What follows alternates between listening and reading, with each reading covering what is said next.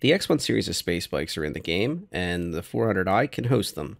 But I'm finding these damaged X1s and damaged 400i's throughout the PTU and in 3.22 Live, and I gotta say that I think I know why. So there's different kinds that are weaponized versus not weaponized on the three different X1s. I'm going to go into those in a little bit, but note that this 400i is an example of what I keep finding, where it's a damaged at the front 400i, and then damaged X1s that usually it's the tail or the front as well that is damaged. And it's because it's very difficult to get the space bike in and out of the dock currently. Its small little housing at the front of the 400i is extremely tight.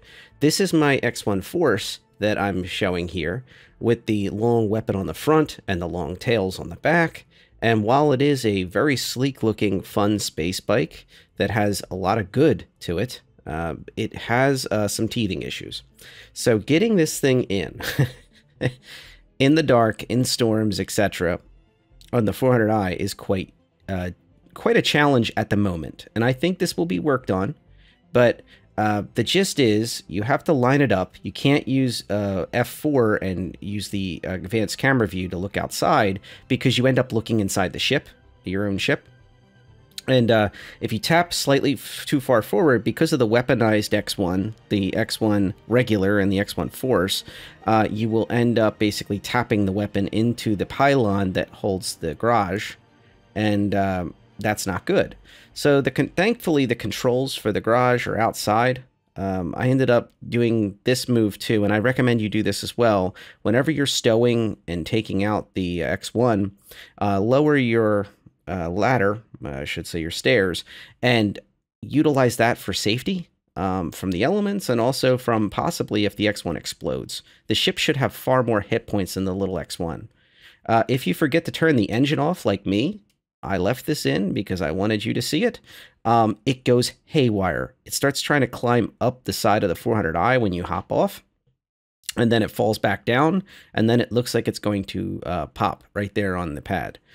So be sure to hit the I button and turn its engine off, its propulsion off before, but you can wrangle it back. Once again, I figure it's like a bull ride trying to do this, but you can do it. This is one of those situations, too, where probably a big good idea if you're in a multi-crew scenario where you have at least one other player around that can heal you if you get incapacitated trying to take the X1 back. So this is me going, know what you're getting into.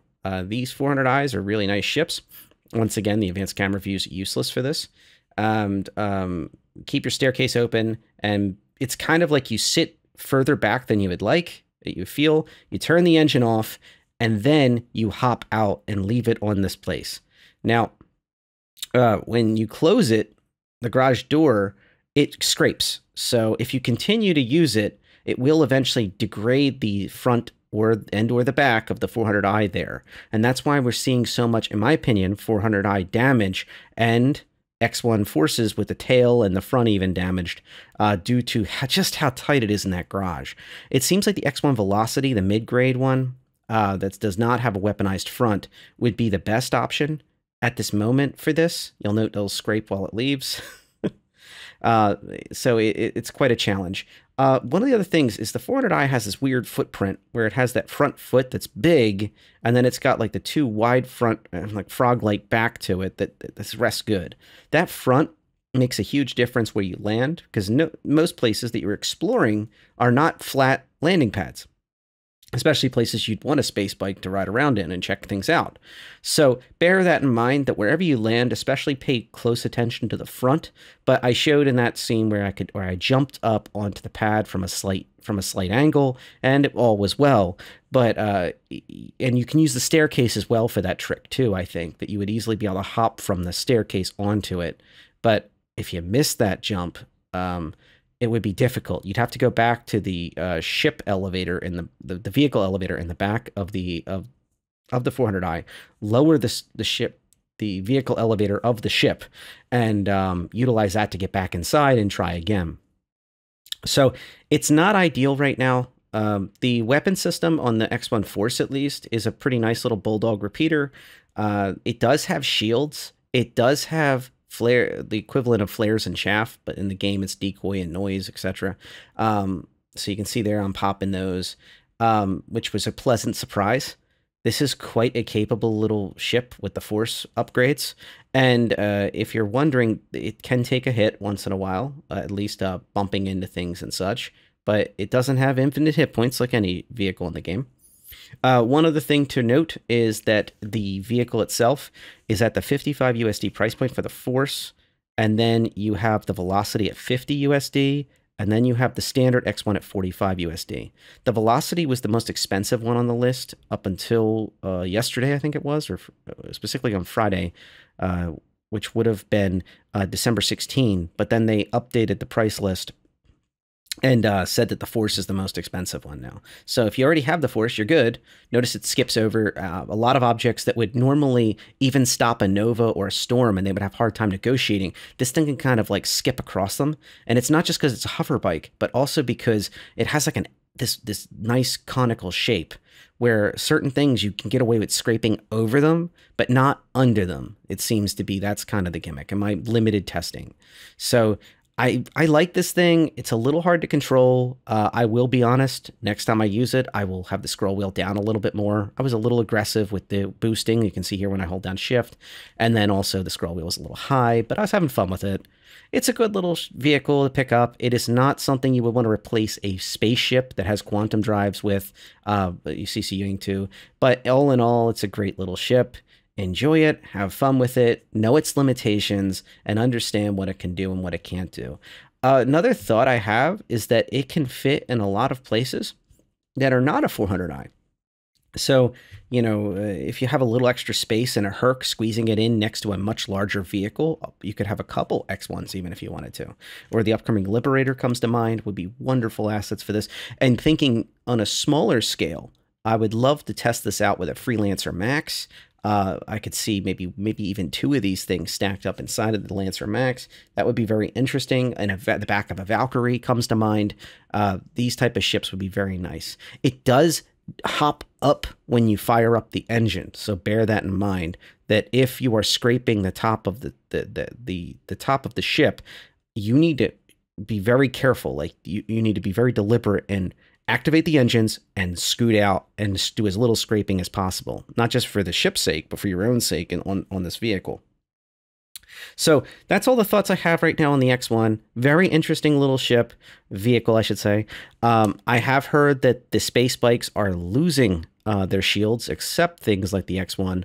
So we'll see where that shakes out in the near future.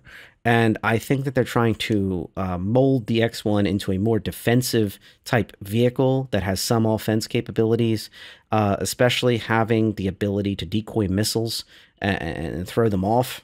The different types of IR and EM style missiles is a welcome, I think, thing for this type of vehicle. The fact that it has physical anatomy that protects you on the front and the back is always good, not just from weaponry, but also from the elements. Remember that there is ballistic weaponry as well, and rocks and other physical threats that I think that having a few somethings of hit points, kind of acting as spaced armor before it actually hits your chest or your helmet armor, is a nice touch. So some of the more exposed bikes, like if you're comparing it to a Dragonfly and saying, well, this thing only has one seat, that has two. They're in different kind of classifications. That's a very exposed vehicle, more utility minded because you have that back seat. And you can fiddle with a tractor beam on the back if you have a passenger. Remember, I'm talking about handheld tractor beams. It doesn't come with one. But I think the X1's kind of a different molding. Also, the vehicle itself can fit into the 400i. They are very good together, except for the limitations currently that I described and showed. And hopefully they'll add some type of little mini docking system like the Connie has with its snub. So in this case, the space bike with the 400i would probably be wise. All right. So this was kind of a shorter video, a little bit in depth about the X1. I wanted to thank you all to my long subscribers for sticking around. If you have any comments or thoughts, or if you just tested it out and you found a better way, maybe backing it in onto the 400i, maybe sending it straight up the steps, somebody want to roll the dice and see if that'll work. I'm all ears, and I will certainly boost that comment as much as possible and mention it in my next video as well, trying to propagate ideas that come from the community to help make people enjoy these vehicles that they pick up better. And don't always remember, last thought, just remember this will be for sale in the game. It will be very cheap. It won't be as cheap as like a Dragonfly, but just think Dragonfly and maybe a third more, and then you've got Origin. It is luxury, but at the end of the day, it is just a very, very nice space bike. That's all I got. Thanks.